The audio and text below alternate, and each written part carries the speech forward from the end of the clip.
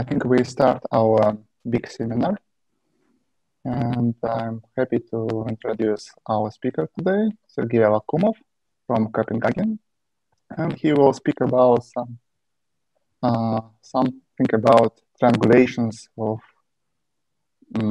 projective spaces. So, thank you, Sergey. Please. Okay. Thank you for inviting and introducing me. So, yeah, this is, as it says here, this is a joint work with Karim and Raman. And the topic is, as I said, triangulations of RPN, and more specifically, small triangulations. Okay. So, yeah. So let's denote by size of M, where M is a manifold, the minimum number of vertices we need to triangulate this manifold. So I guess this quantity is interesting for itself for different manifolds, but we're now talking about families which depend on, let's say, dimension. So a trivial example will be a family of spheres, Sn, so n-dimensional sphere, and then we know that you need n plus 2 vertices to triangulate it, and yeah, it's easy to construct such triangulation.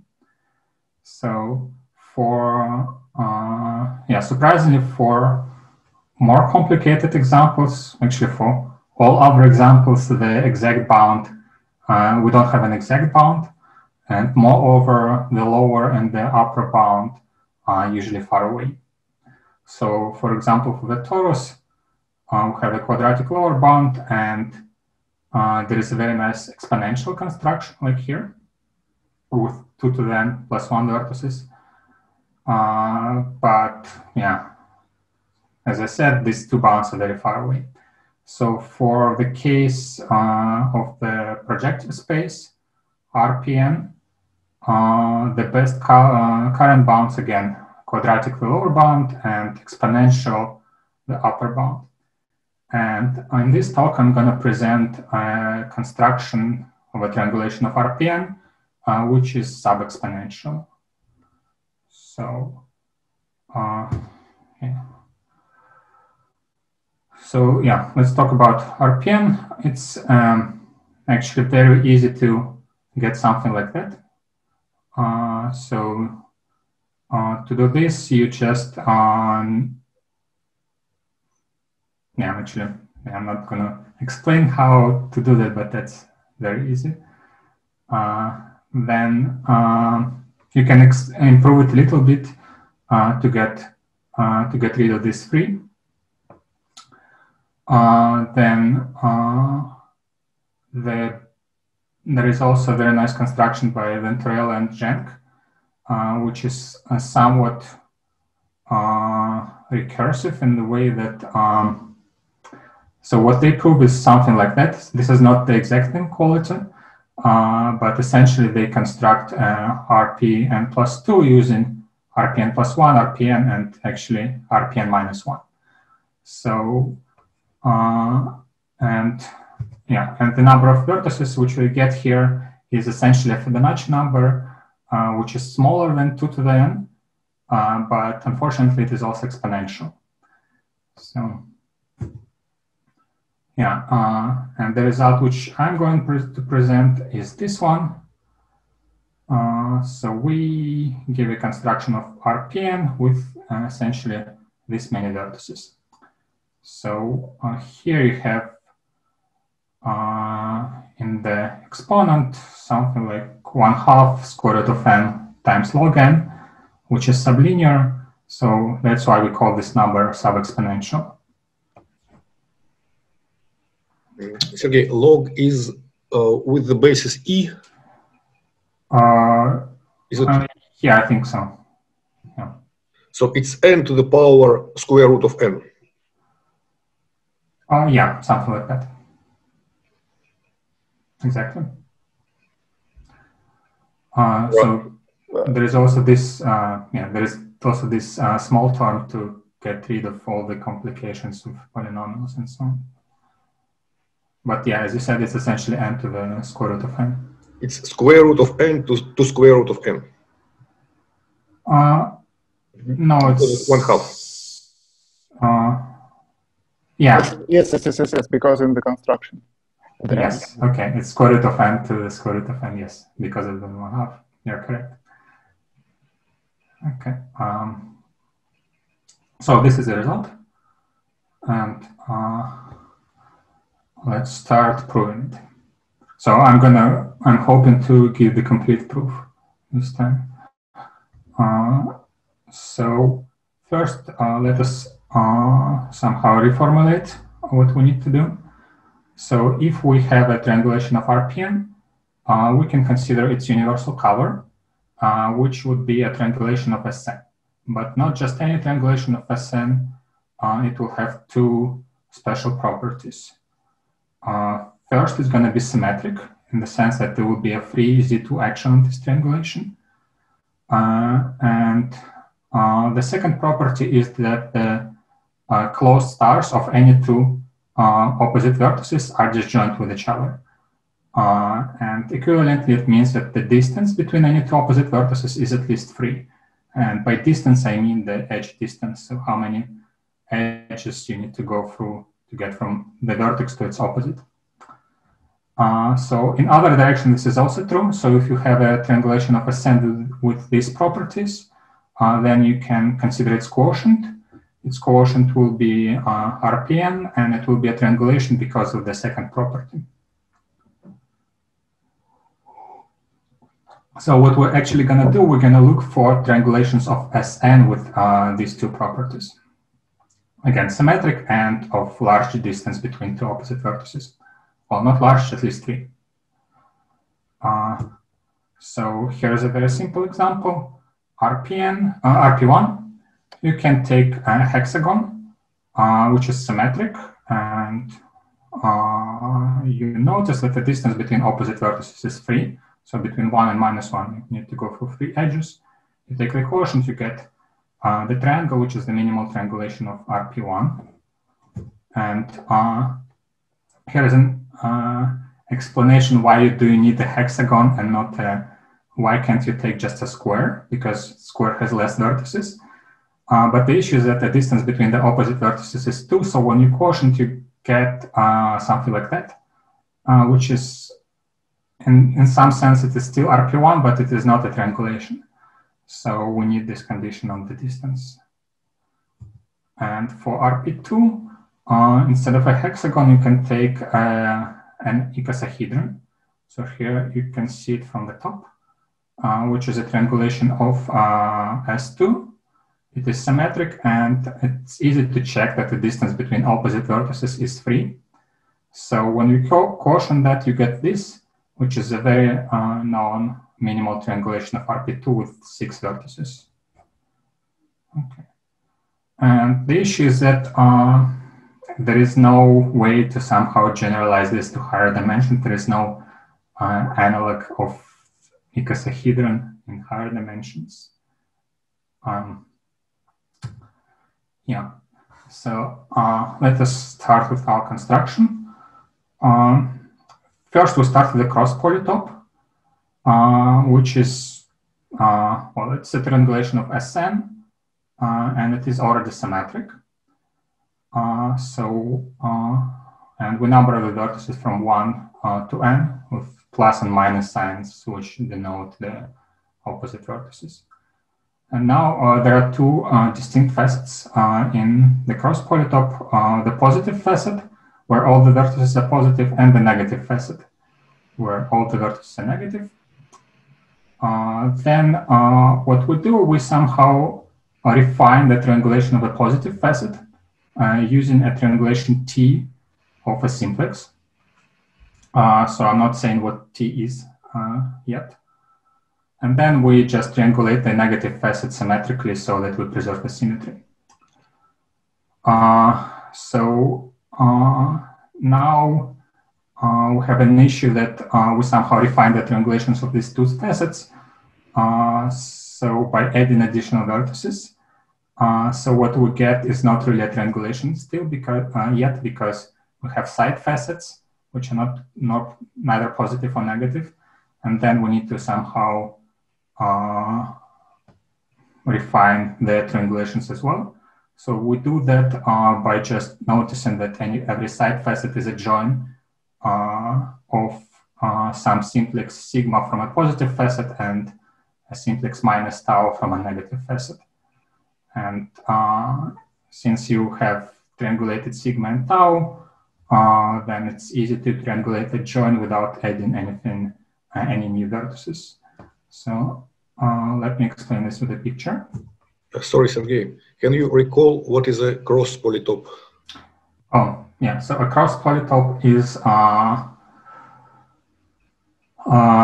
join of, in this case, n line segments.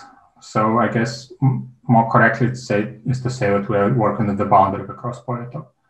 So for n equal 3, this is a boundary of octahedron.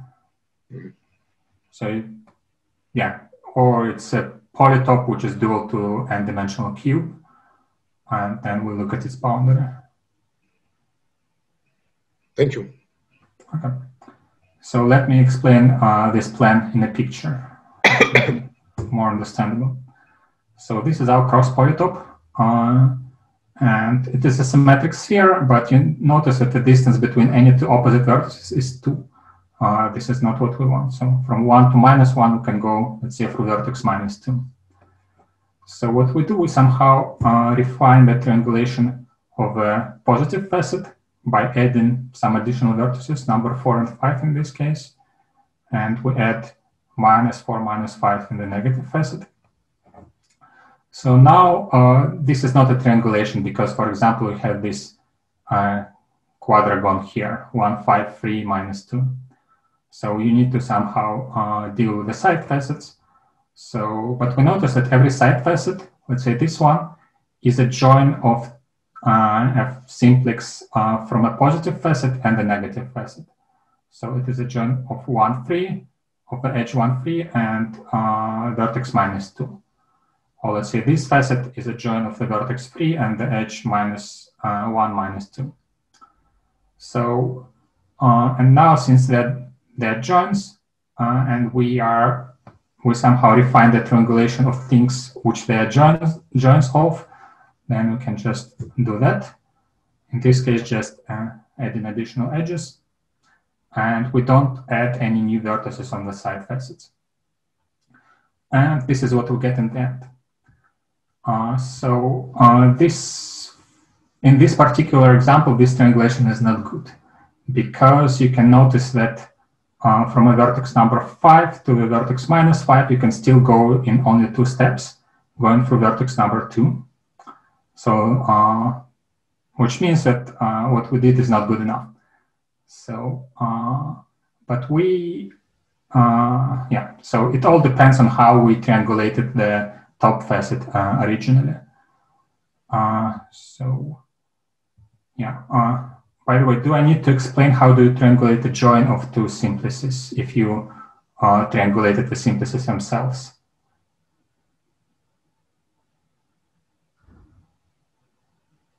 So since no one complains, I assume that it's clear. So how do we get these blue edges in this picture? Okay. Okay, it's clear for me, I think, but I'm not sure about the audience. Yeah, so I'm asking the audience. Yeah, but Okay. they behave as usually. I see. So I'll just state it very briefly. So suppose you have simplices sigma and tau, and you somehow triangulated them. So then how do you triangulate the join sigma, join tau? You do it in the following way. If you have a simplex sigma prime in a triangulation of sigma and tau prime in a triangulation of tau, then you just add the join of these simplices to the triangulation of the join. So picture would be like that. So you have a join of sigma and tau. Sigma is an edge, tau is an edge. Then you somehow triangulate sigma and tau. In this case, you just half both of them. And then you add every possible join. So you have a vertex here and a vertex here, so you add the adjoint, which is an edge. You have a half segment here, and that vertex here, so you add the adjoint, which is a triangle, and you have a half segment here and half segment here, so you add the adjoint, which is a tetrahedron. So, and this way you don't add any new vertices. So this is what happens. So now the key observation is, what do we need from this refinement T of the positive facet so that we actually obtain what we want, a triangulation of a sphere with the correct properties. So suppose we somehow refine this positive facet of a cross polytope, and suppose we still have this path of length 2 between vertex x and minus x, which goes through some vertex y. So x and y might be new vertices which you add, or they might be old vertex, or old vertices, or maybe x is new and y is old. So it doesn't really matter. So we can assume that both x and y lie in the positive facet. Then the edge xy lies in the positive facet, and the edge y to the minus x lies in the side facet. And we know that every side facet is a join of a facet of a simplex sigma in the positive facet and simplex minus tau in the negative facet. So which means that the edge xy was actually between sigma and tau in the positive facet. So if our triangulation T of the positive facet has the following property, that for any two faces which are disjoint, there is no edge between them, then we are fine. So this is the important part, the property of T, which is in red. So we are looking for a triangulation of a simplex such that for any two disjoint subsimplices in this simplex, there is no edge which goes between them.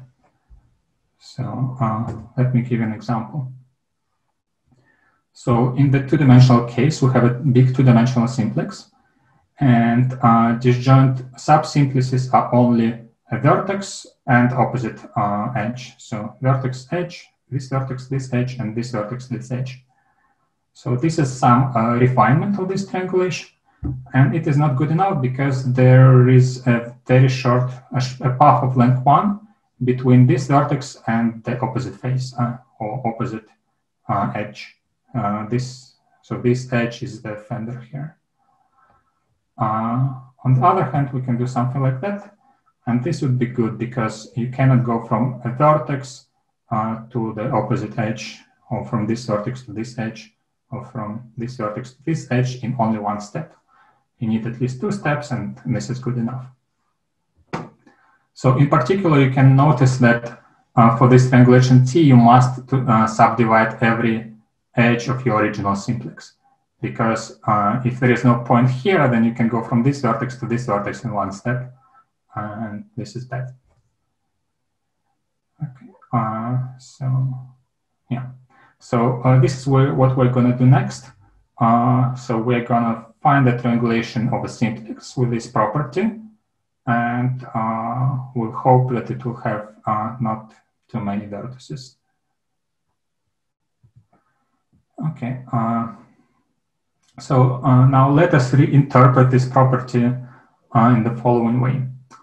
So we can consider our simplex as the unit spherical simplex lying on a unit sphere, and its vertices are at the endpoints of the coordinate axis.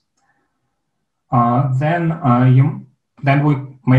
we may measure distance on this sphere in angles, and then if you take any two disjoint subsimplices in your spherical simplex, the distance between them will be exactly 90 degrees. So in this two-dimensional case on S2, the distance between an edge and the opposite vertex is 90 degrees. And actually it doesn't matter to which point on the edge you go, it's the length of this arc is always 90 degrees. So in this spherical interpretation, we essentially want to triangulate this spherical simplex such that all the edges are shorter than 90 degrees. Because if they're shorter, then you can't go in one step from subsimplex sigma to some disjoint subsimplex tau, because all of your edges are short. Okay, so this is a more geometric interpretation of what we're going to do. So how exactly we're going to do that? So the vertices of our triangulation T will be sum of the vertices of the barycentric subdivision of our spherical simplex. And these vertices we identify with the subsets of from 1 to n. So again, in two-dimensional case, we have 3 vertices of the big spherical simplex 1, 2, and 3. And we also have vertices of the barycentric subdivision, which are subsets. 1, 2 is the center of an edge, and 1, 2, 3 is the center of the whole simplex. And also, we're going to think about these points, these vertices of the barycentric subdivision as unit vectors, because they're unit vectors on a sphere, and we assign to them coordinates in the most natural way, like in this picture. So, in particular, I'm going to talk about these vertices of barycentric subdivision as subsets. So, I'm going to talk about subset operations on them, but also I'm going to talk about their inner product to define the distance between them. And when I'm talking about inner product, I'm imagining them as unit vectors.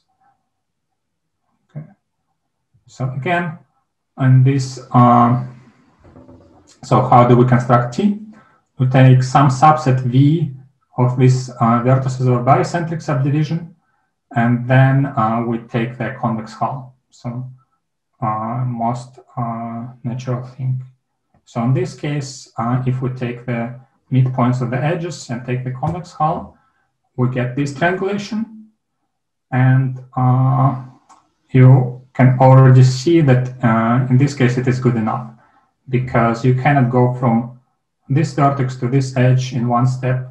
Or you might also notice that all the edges of this triangulation are shorter than 90 degrees. So this is what we wanted. Okay, so this is our construction. We take some subset V of the points of the barycentric subdivision, and then we take their convex hull. It can also be called a Delaunay triangulation on a sphere. So, and now it remains to find this subset V, which gives a triangulation with short edges, but which is also not too large. So for example, as V, we can take all the vertices of a barycentric subdivision, and all the edges of this triangulation will be short, but it will have too many vertices. So exponentially many, and that's too much. So as I said, you need, as V, you need, in V, you must have all the midpoints of your edges, so for all the 2-element subsets. But unfortunately, this is not enough. So it was good enough here. We only took the midpoints of the edges, but we omitted the point in the center. But if you go one dimension higher, this is already not working. So if you take a tetrahedron, you take all the midpoints of the edges, you start triangulating this thing. Then you have this tetrahedron at the angles, at the angles, and then in the middle, you will still have this octahedron, which is in blue, and then you need to somehow triangulate it without adding any new vertices. So, and then you have an issue, because if you want to triangulate an octahedron without adding new vertices, you need to add the one of its diagonals. So let's say you add this red diagonal between this point and this point. But then you will have an edge, a red edge, between this edge of your original simplex and this edge of your original simplex.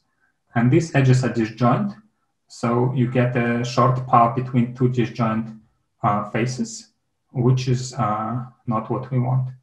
And then no matter how you do it, you get a diagonal of the octahedron and it connects to opposite edges. So in this case, it is not enough to just subdivide the edges of the original simplex. You need to do something more. Okay. So now let me, now let us figure out what exactly we need from this set of V of the points of the barycentric subdivision. So since we're taking a convex hull, imagine we have some points A and B in V. So they will be vertices of our convex hull. And suppose the distance between these points is 90 degrees, which means, and the distance on the sphere you can measure using the inner product. So the distance 90 degrees means that the inner product is exactly 0. So, and since the distance is 90 degrees, it means that we don't want these points A and B to be connected by an edge. So if they're connected by an edge, it means that they lie in some facet of this convex hull. So I've drawn this facet as a horizontal segment here, AB, but it's not just a segment, it's a facet. So in higher dimensions, you can imagine it as a polytope. So suppose there is a facet like that which contains both A and B. Then we can consider the normal to this facet, which will be denoted by X. And then suppose there is some point C, which is also in our set V. So it is also a vertex of our convex hull. And suppose this point C is closer to X on the sphere than B is and then A is. So this distance XC is smaller than XB and or XA. Well, then we'd get a contradiction because it would mean that this point C lies actually above this facet. But if AB are on the facet of the convex hull, it means that all the other points of the convex hull lie either on this facet or below it. And if we can find a point C which is above this facet, then this would exactly mean that A and B don't lie in this. There is no facet which contains A and B. So the property we need is like that. We want that for any points A and B in our set V, such that the inner product is 0. And for any point on the sphere X, we want to find a third point C in our set V, such that either this inequality holds or this inequality holds. And also for some reasons, we can assume that the coordinates of X are all non-negative. I'm not going to go into this detail. Yeah. But you said that X is the normal vector to the facet. Yeah. And then you said that for any X. Why did you say in this way? Because that's just easier. Okay. Yeah. Okay. So Okay. If a facet is not a line segment, right, then it's not actually normal to the segment AB. So we kind of don't know much about it anyway. So in the proof, you never use that X lies at the same distance from A and B. Yes, in the proof, I only use that X has non-negative coordinates. And this comes from the fact that we have all vertices lying in the all vertices are positive or something. Yeah, this is not actually enough. I will. Okay. It comes from the fact that all the facets of this convex hull will lie in the positive quadrant. Because if you want to be completely precise, what we do, we add these points on the sphere, but we also add the opposite points, and then we take the convex hull of this thing and the opposite thing. So we get a symmetric polytope, and then it is not it is not necessary that all of its, let's say, facets which contain these points lie in the positive quadrant, but it will be guaranteed by some additional property of V, which will be hold anyway. So okay, I see. So what the coordinates of x are positive or non-negative, it is important, but otherwise x can be arbitrary. So again, we need this property for any a and b within a product 0, and any point x on the sphere. We want to find the third point C in our set V, such that either this or this holds. Okay, so C is either close, so either this distance is smaller or this distance is smaller. Okay.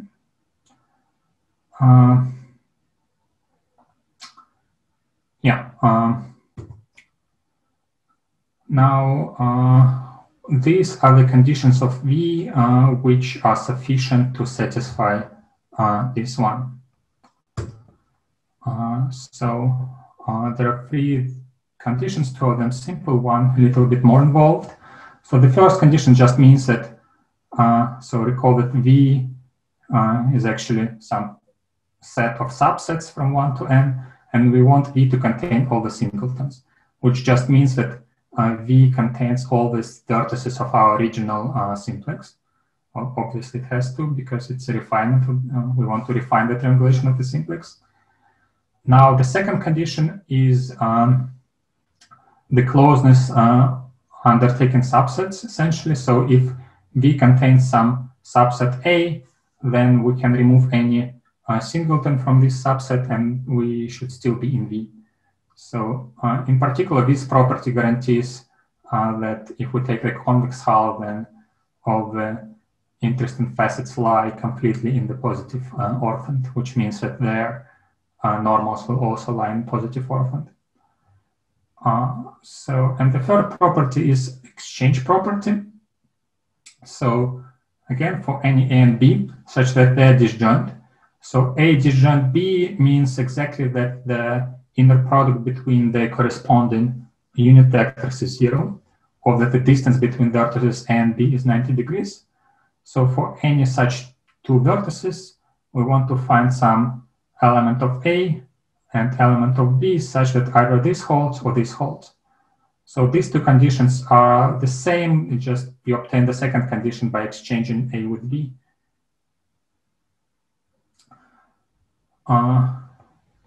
So our proof of the fact that these conditions are satisfying this property will be essentially like that. We take these points A and B, and we want to modify them slightly such that we find the third point C where inner product is increased.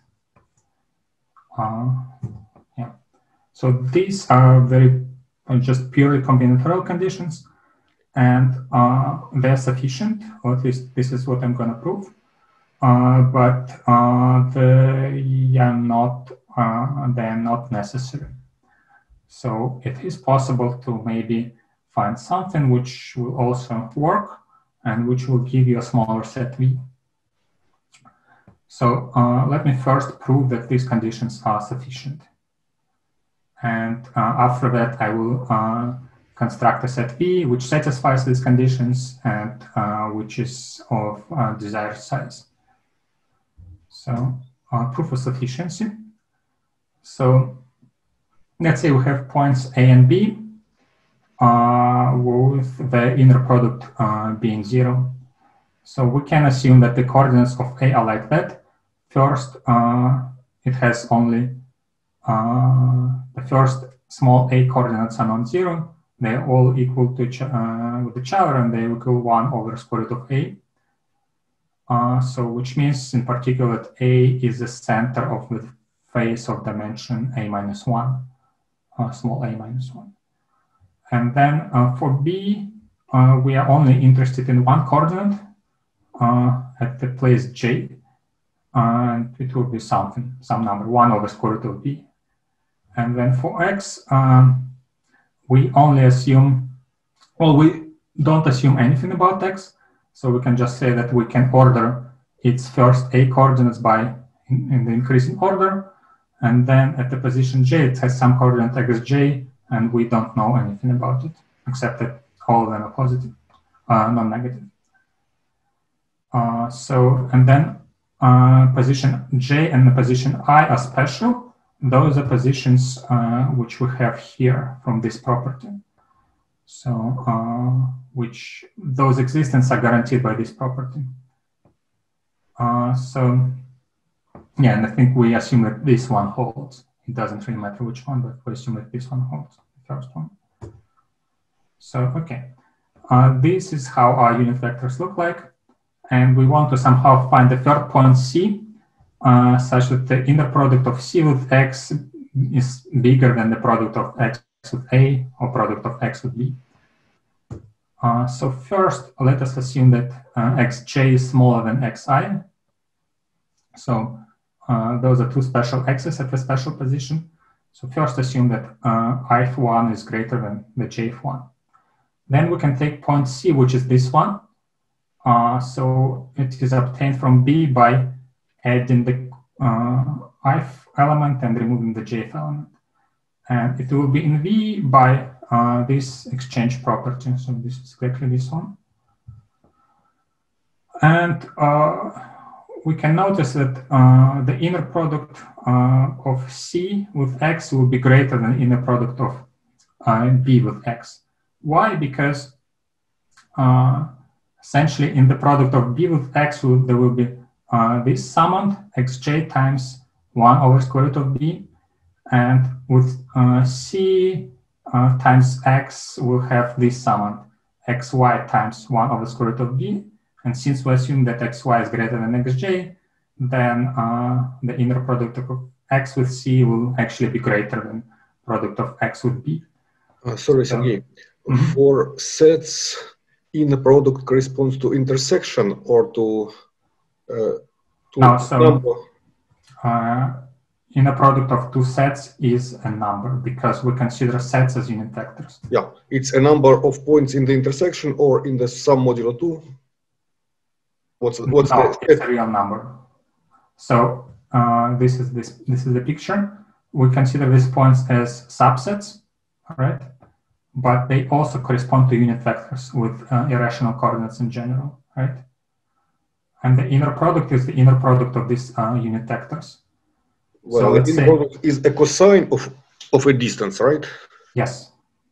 And then yeah, it's actually minus the distance up to monotone transformation, right? Yeah. Pi over 2 minus the distance. Something like that. So the point is that increasing inner product decreases the distance. Yeah. So what's then a set theoretical interpretation of inner product? Monotone transformations. No, because it depends on the size of the sets as well somehow. So you can just so the inner product of two sets depends on the size of the intersection, but also on the size of the sets themselves. Is it not the number of elements in the sum modulo 2? No. Two sets? No. Well, because those are unit vectors. So when you increase the number of elements in the set, you decrease the corresponding coordinates of the unit vector. Yeah, but still, there should be some simple formula, at least up to monotone transformation. Yeah, I'm sure that, there is a simple formula which involves the sizes of the sets and the size of the intersection. Mm-hmm. Yeah, I mean, yeah, maybe it will be. Actually, I'm not sure if it would be better to use such a formula, but it is easy to write it. So. Yeah, so what we proved here is that if we assume that xi is greater than xj, then we are fine because then the point C, which is like that, is what we want. It is closer to x than b. Which means that now it remains to assume that xj is greater or equal to xi, and we know that xi is greater than x1. So it just this coordinate xj is greater than all, well, not all of them, but starting from this one. So this is the case. And in this case, we consider 2 points, C1 and C2. So C1 is just A, the set A removed the first coordinate, and C2 is the set A added the jth coordinate. And these two, C1 lies in V and C2 lies in V by precisely the properties which we require from V. So, and then as unit vectors, the coordinates of C1 would be like that. So we will have 0 at the first position and 1 over square root of A minus 1 on the positions from the second one up to the 8th one. So as you see, the coordinates are changing their absolute value as well. So it's a little bit more involved than just intersection of the sets. And then for C2, it will have non-negative positive coordinates at the first A positions and also at the position J. So, and the values of the coordinates will be correspondingly a little bit smaller, 1 over square root of A plus 1. And X is our unknown vector. So now let's just write the inner products. X with A would be just the sum of coordinates of X at these positions divided by square root. X with C1 will be this, almost the same, and X with C2 will be this one. And this one is greater than this one because we know that xj, this coordinate of X is actually larger than x1, so we just substitute it by x1. So now we want to prove that either X product C1 greater than X product A or X product C2 greater than X product A. So here I just rewrote these products. And now you can notice that they look almost the same. So let us formalize that. We can have this function f alpha, which looks like that. And you can also rewrite it like that. And we have that one of the product X with A is f of 1, X with C1 is f of 0, and X with C2 is greater than f of 2. So this is just simple algebra. So let's say if you put alpha is 0, then you have square root of A minus 1 here, like this one. And here we have x2 plus and so on plus xa. So exactly what we have here. So this is just simple algebra. And now, as you might have noticed, we have values f0, f1, and f2. And we want to prove that f1 is smaller than either f0 or f2. So what we need is to prove that the function f is convex. So, and this is exactly what happens. So f alpha is this. Just use this. Whatever. This form of this function. And now you can see that this is a sum of a linear function, if we consider this as an argument, this square root as an argument, plus a hyperbolic function. So, and the hyperbolic function is convex, and this function is, well, this function is strictly convex, and this function is convex. So, in general, the sum will be strictly convex, which is what we want. But there are also some corner cases where this thing can be 0, and then we don't actually have a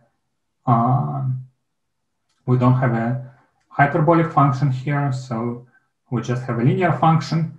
But if you have a linear function which is non-constant, then you still have the property that either a previous value is higher or the next value is higher. And there also remains a case where everything is 0, but then we can actually find some single, which would mean that the product of X with A is completely 0, but then we can find some singleton in our V with which X will give us a positive product, which will still be greater than product with A. So this is the proof of sufficiency. So essentially what we did, we used this exchange property to slightly increase the inner product using some convexity property. So yeah, nothing really fancy. Yeah, so if you have any questions, please ask, but I'll just continue assuming that everything is clear. So yeah, now what remains is to construct a small set V which satisfies the properties. So let me go back to the properties themselves. So we have these combinatorial properties, and well, the singletons must be in V. Then this closeness under subsets condition means that V cannot have too large of subsets, and V cannot be too large because otherwise they'll have too many subsets themselves. And we also have this property which we want to satisfy. So here's a construction of the set V.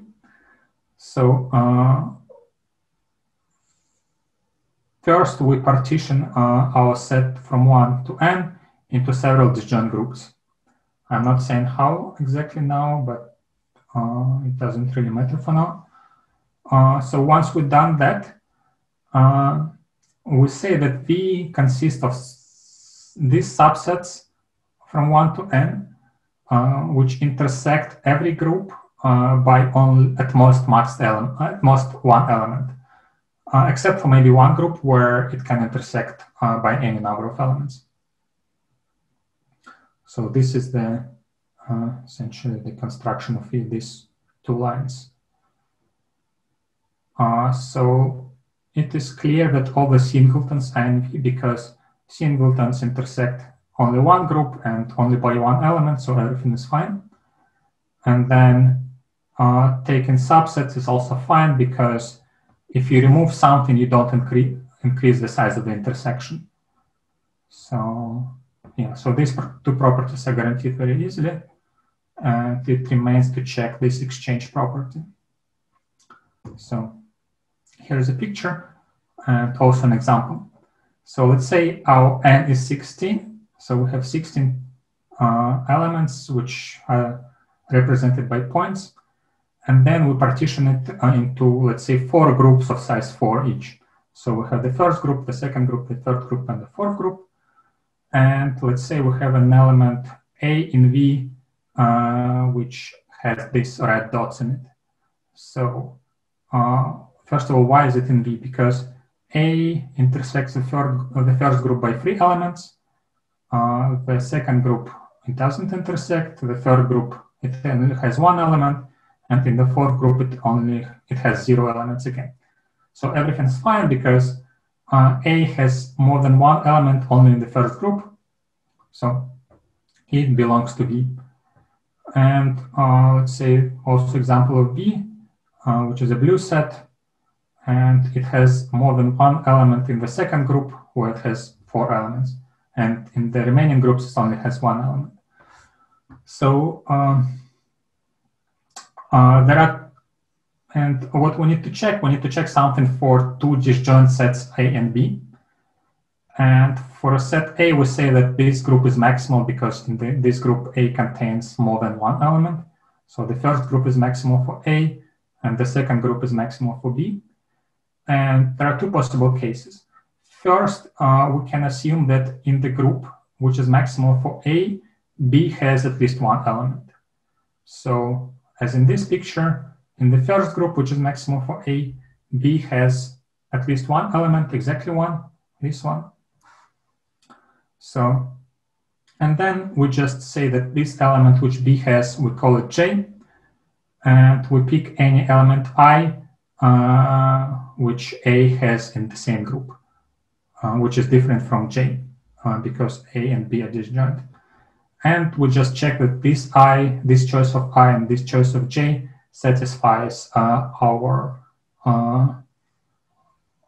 condition. So we need to check that A plus J lies in V. Well, A plus J will have more than 1 element only in this first group because J lies in the first group, which is maximal for A. So we only increase the number of elements A has in the maximal group. And in the maximal group, it can have any number of elements at once. So everything's fine. Now B plus I minus J also satisfies everything, because in the first group, essentially we just removed J and added I, so we didn't change the number of elements B has in this group. So if it was non-maximal group, so it cannot become more than it was. So we cannot violate our construction of V. Okay, so this is the first case.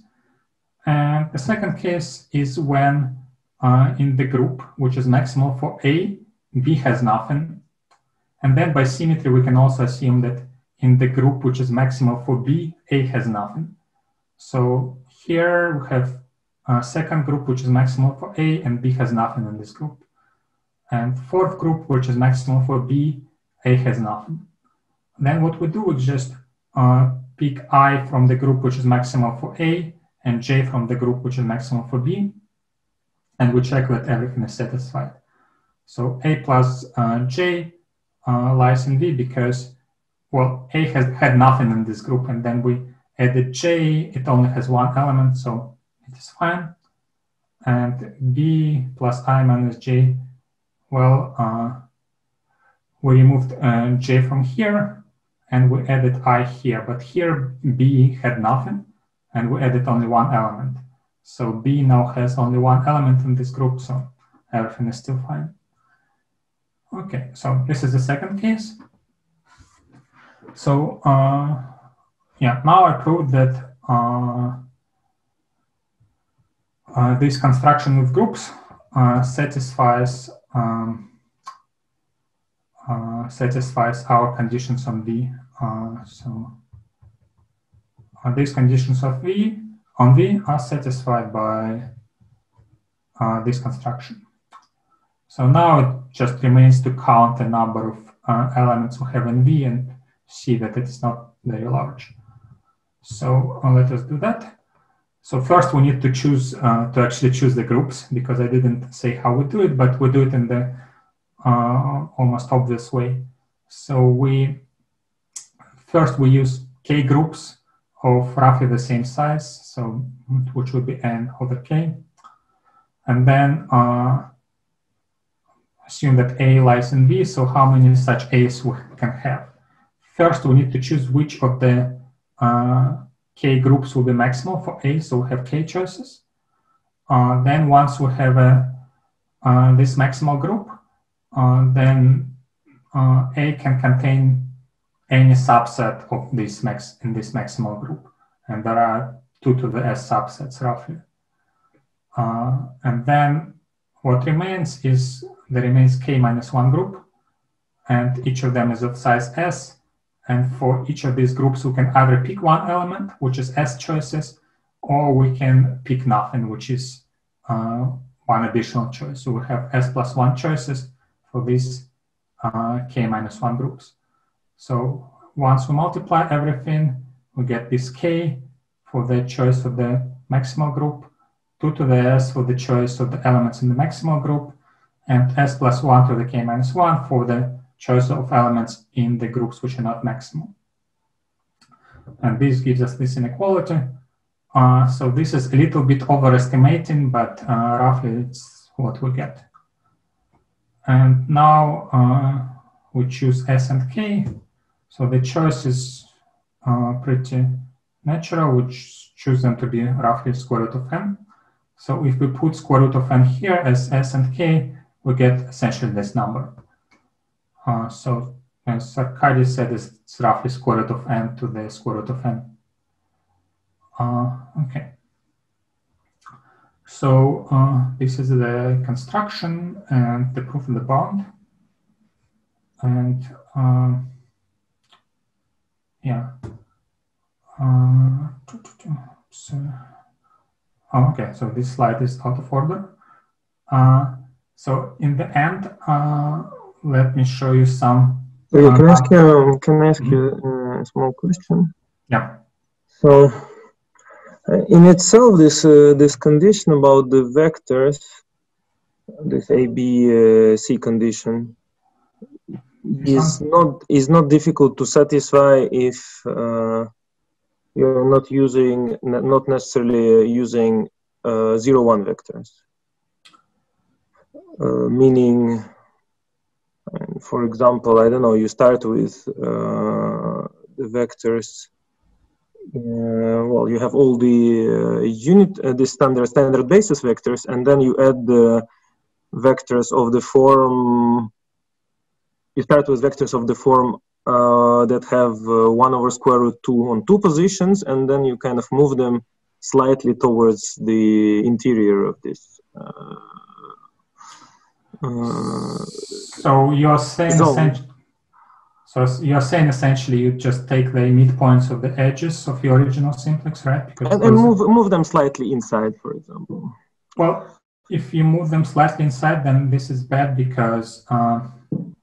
So you need this property about removing coordinates somehow for arguing about the fact that x it's enough to consider only positive x. Or? So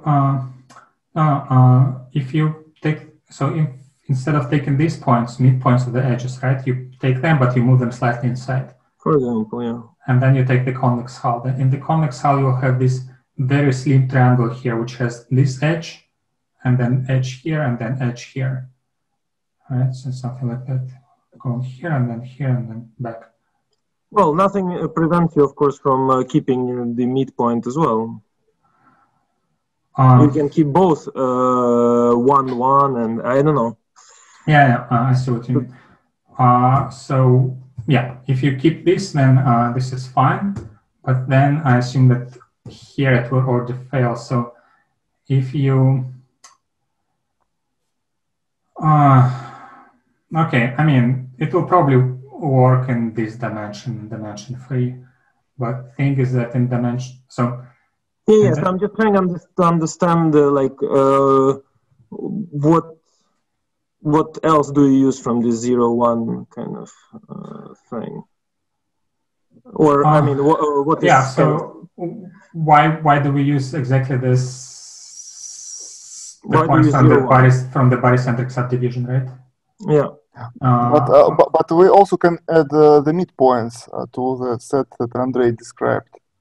So we take the shifted midpoints. Yeah, this is what I said. This is what I said. This is what I said. I see. So yeah, I think it will work in dimension 3, but I would assume it just fail in higher dimensions because, I mean, I guess it might work, and that would be great because that would be just quadratic number of points. But somehow I doubt. I mean, it sounds fishy, of course. I just want to understand where would your proof fail if we try to use it, because this claim about the angles would be fine. This claim? Why? Yeah, because well, like what kind of so as A and B, you can also take your new points, right? Because you have no new point will have scalar product 0 with anybody that are inside. No, but it will, because if you have higher dimensions, so your point has only 2 non-zero coordinates, right? And then let's say if you have... but then the shifted point has no non-zero coordinates. Sure.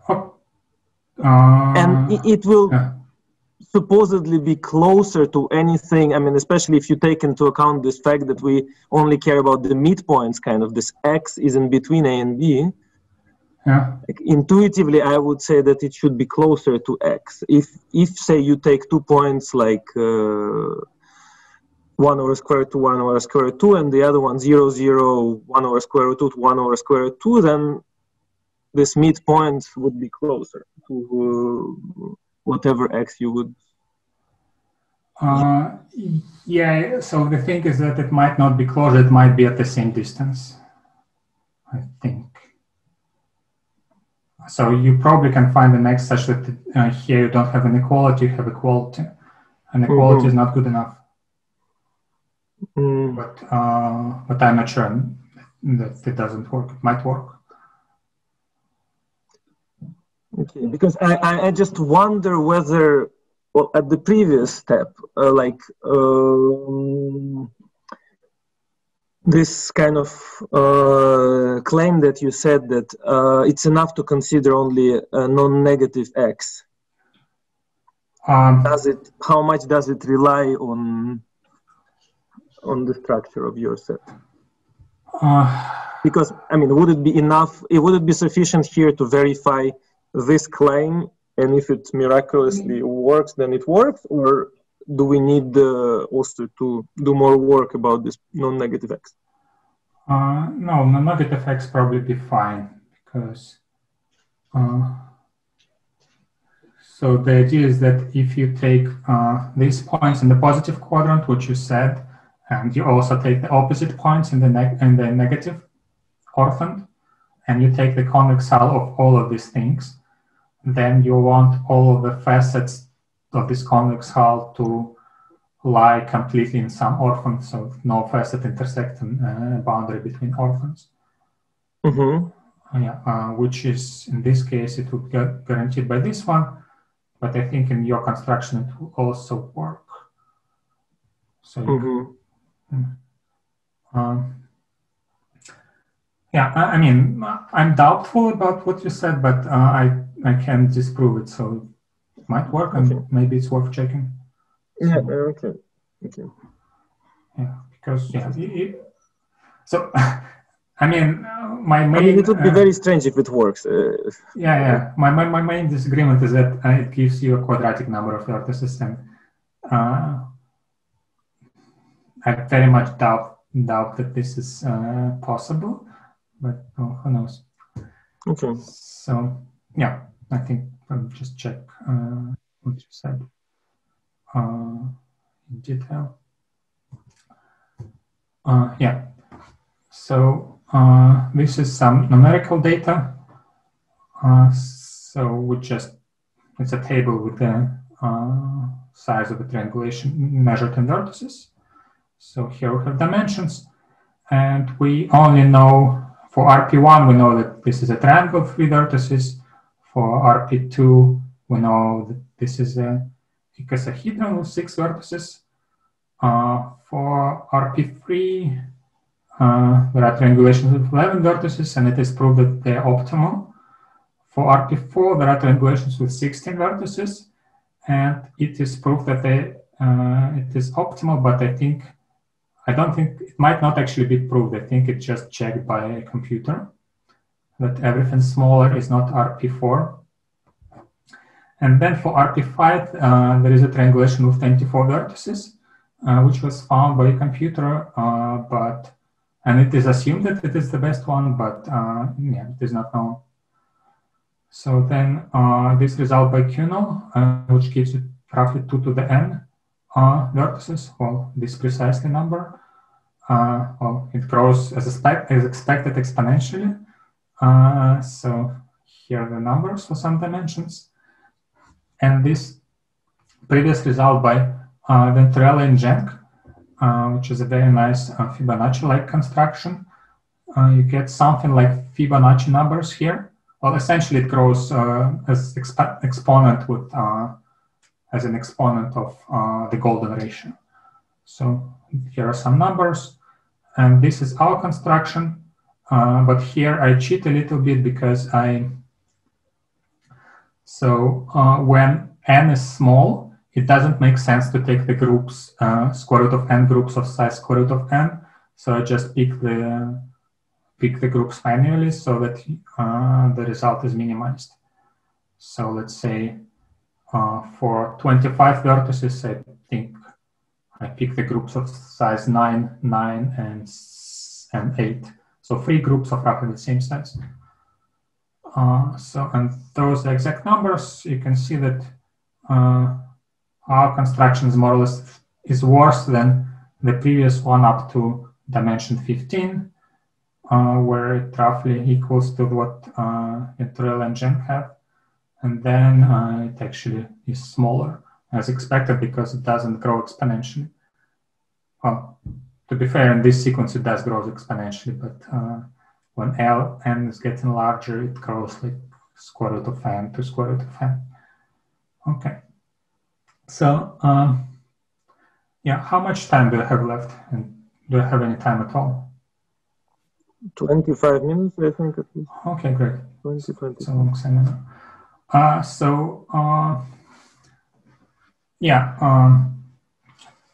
I'd like to now first go through all the problems which are open, and then maybe prove something else if there's still some time.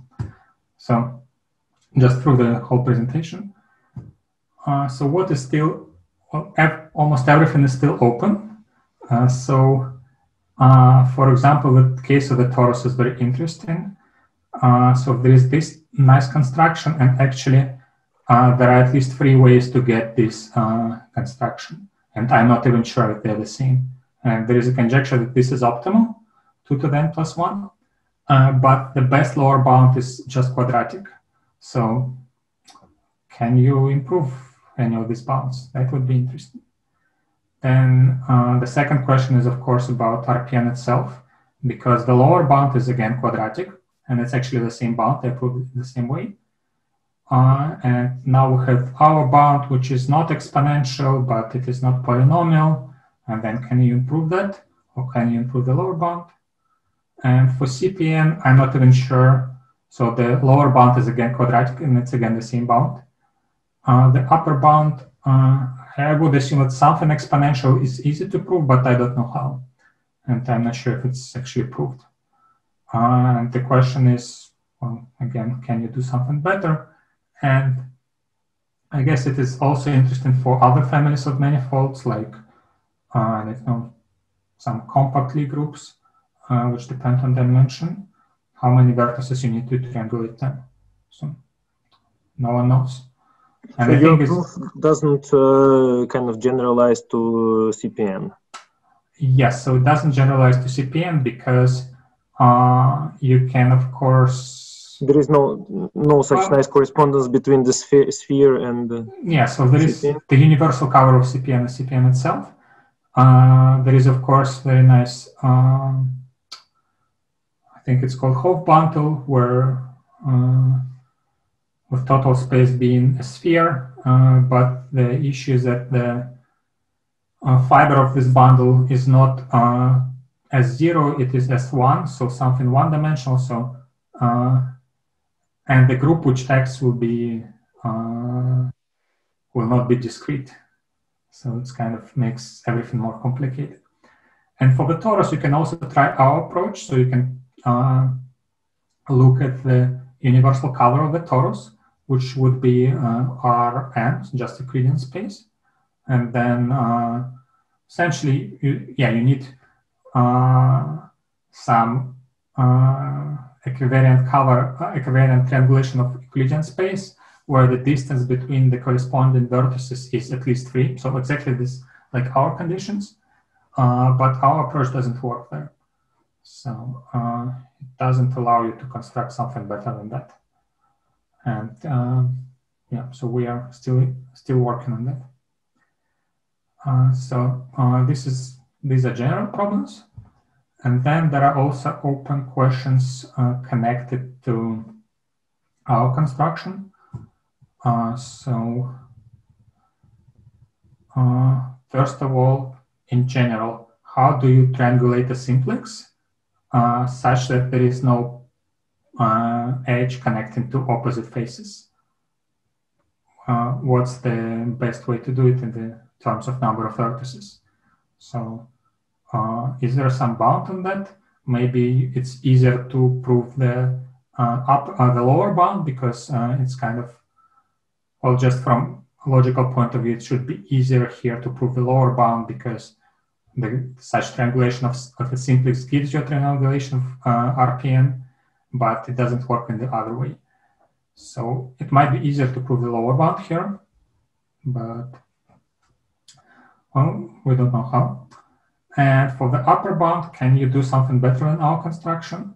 So there are already some suggestions. So maybe you can improve that.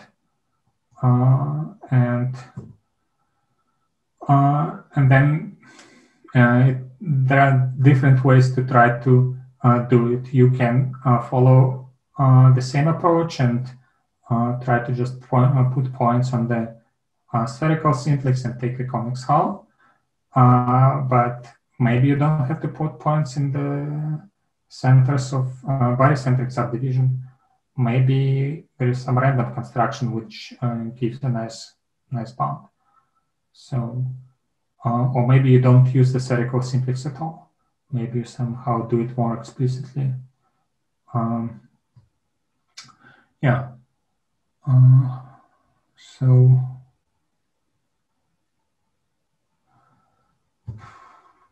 yeah, and if you do want to follow this approach, then there is, of course, a question of these conditions, which are sufficient on this set V of points of barycentric subdivision, and they're relatively simple, but they are definitely not necessary.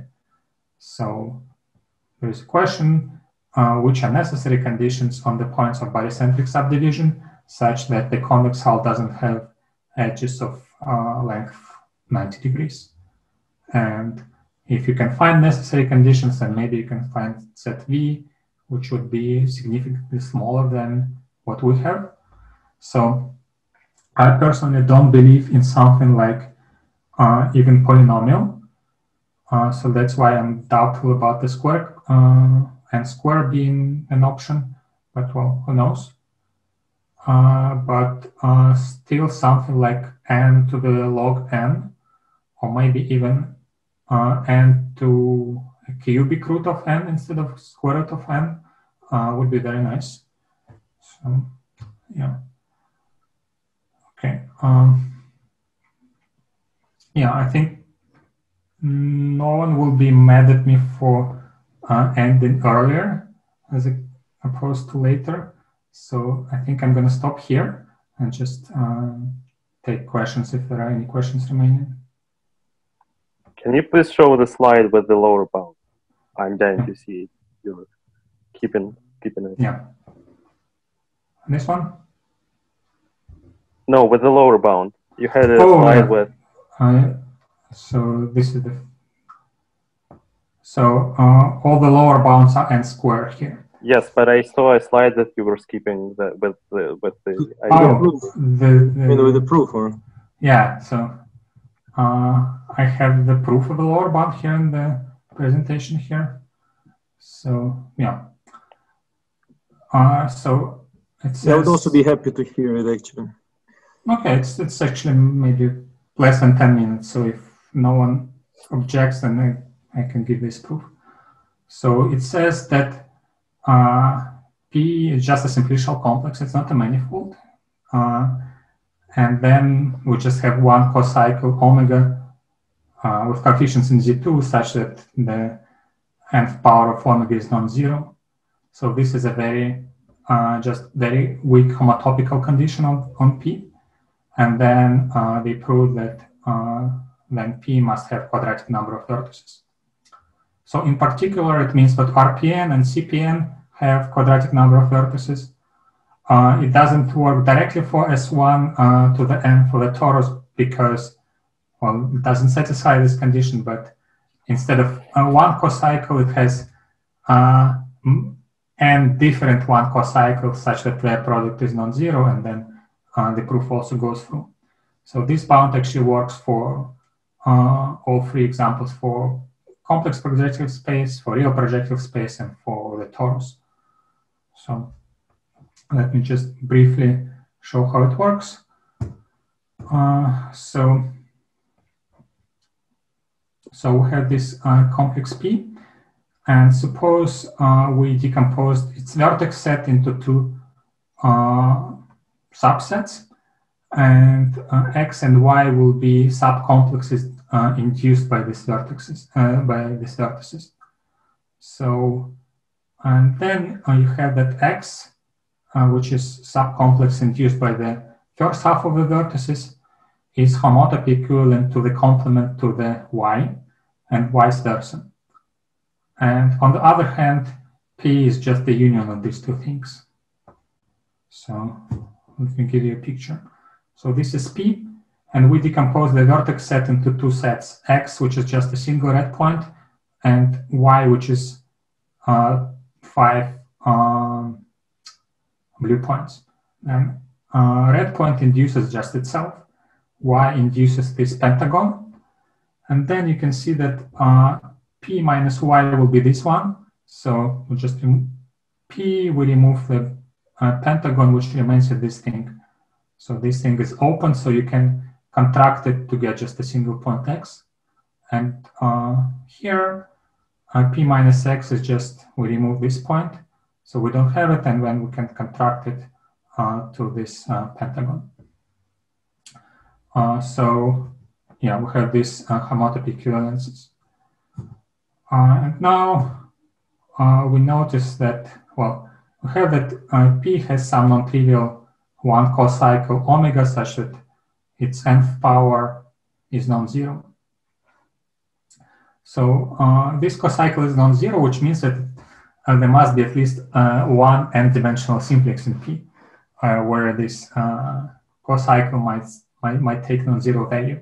So there is this simplex delta n, and then we take y to be equal to delta n, and then y is induced by these n plus 1 vertices, and then we have what omega on y is 0 because y is just a simplex, so it doesn't have any cohomology, so this is true. And this equality holds because p minus x is the same as y homotopically. This was seen before. So now let us assume, now we have this form omega, which we can restrict to x, where x is just our complex p minus this simplex omega, minus this simplex delta. So assume that omega to n minus 1 power is 0 on x. Then since p is actually the union of this p minus x and p minus y, we get that omega times omega to n minus 1, which is equal to this one, it is 0, which is contradiction.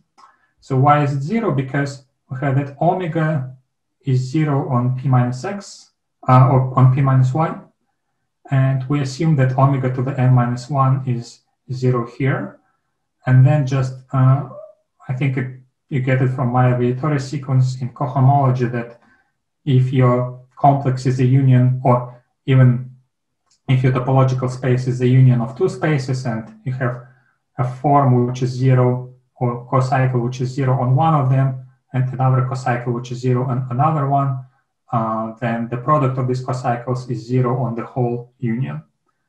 So we get this product 0, which contradicts the assumption that omega to the n is non-zero. So which means that now omega restricted to x is non-zero to the power n minus 1, which means that we can use induction. So we have this now complex x, which is just p minus this n-dimensional simplex. And on this x, we have a form which is non-zero to the n minus 1 power. And then by induction, x has this many vertices, and p has just this many vertices plus the vertices of this simplex. So essentially, it means with every dimension, the number of vertices grows linearly. So the derivative is linear, which means that the number of vertices is quadratic. So you get exactly this bound. Yeah. Thank you. Awesome. Yeah, so this is proved by Arnaud and Marie. It's very nice. And yeah, and again, you can see that this bound doesn't use the fact that we have a manifold, that RPN is a manifold. And also, and yeah, so, and you can also ask, can you find a simplicial complex, not a manifold, which has this one cocycle, and this cocycle to the nth power is non-zero, and such that this complex, so is this bound sharp for simplicial complexes? Well, this is also not known. So, yeah. There are a lot of things which are not known here. Yeah, so I stop again. So any more questions?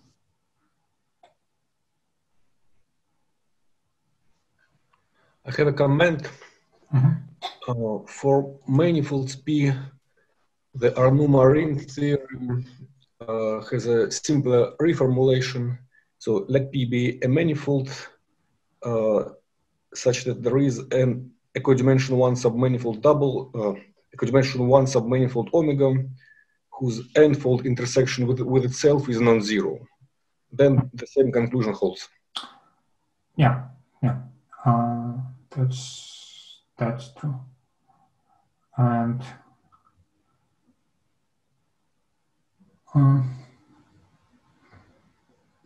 yeah, that's true. But okay, let me add a comment that you can't prove this, can't do induction in the category of manifolds. So it is a reformulation, but if you want to do a proof, you have to do it in the category of simplicial complexes, because when you remove a simplex and do this contraction, what you get is not necessarily a manifold anymore. But, yeah. Well, maybe manifolds with boundary will be sufficient.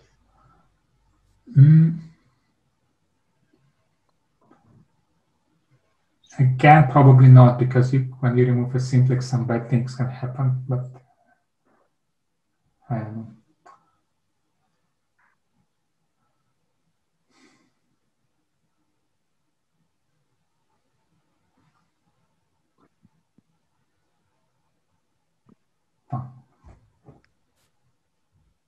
Okay, so any other questions or comments? Actually, I do have another question.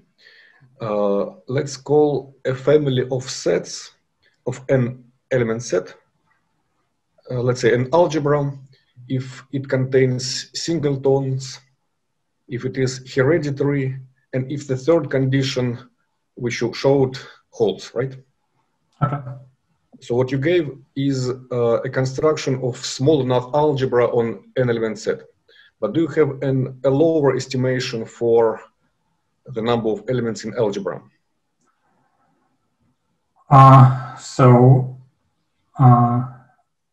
No, but for example, I can say that our construction is not optimal, because if we consider subsets of the set of 3 elements, 1, 2, and 3, then if you use our construction with groups, no matter how you do it, your algebra will contain every subset, so 7 elements. Mm-hmm. But then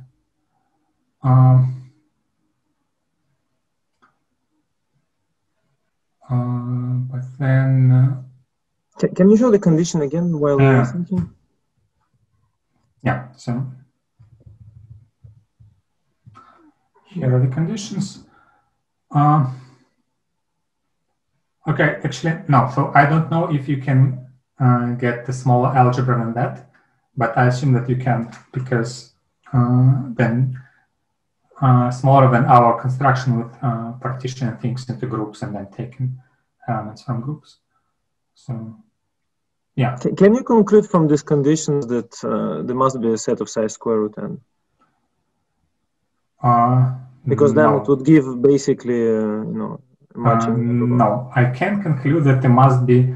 You need to have all 2 elements, 2 element subsets. So you have to have all the midpoints of edges. So this follows from this, and maybe you can also prove that you have to have all the 3 element subsets, but yeah, you can't prove that you have to have some large subset of size square root of n. So maybe you can do something with logarithmic size, size log n. Oh, maybe square log of n. Sorry? So if somebody will construct a sequence of algebras on n element sets of polynomial size, then one would get a polynomial size triangulation of RPM. Yeah. Is it correct? Oh, not a sequence, just one algebra. Yeah. So you have a sequence which depends on n. Yes, sure. Yes. So because we proved that these conditions are sufficient for. So problem for a high school student. I mean, yeah. So, but I couldn't solve it. So, okay. Well, you are not a high school student. So it's not a problem for you. Yeah. So okay. Complicated, right? So the nice thing is that it is very easily formulated, even though this condition must seem bulky, but it's relatively easy. And yeah, I don't know if you can get a construction which is better than ours. It is possible. And also, as I said, these conditions are not necessary. So you can come up with some different set of conditions, which might be, the conditions themselves might be more complicated, but you might be able to actually construct a smaller set V, which satisfies them. And then it's also be great.